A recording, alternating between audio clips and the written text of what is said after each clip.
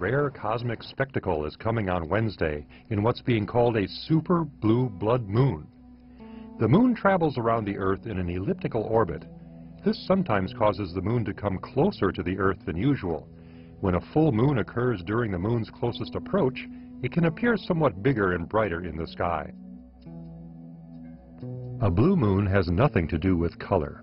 It happens when there are 2 full moons in a calendar month. They are rare, and that's why we say once in a blue moon. This year there will be 2 blue moons, one in January and another in March.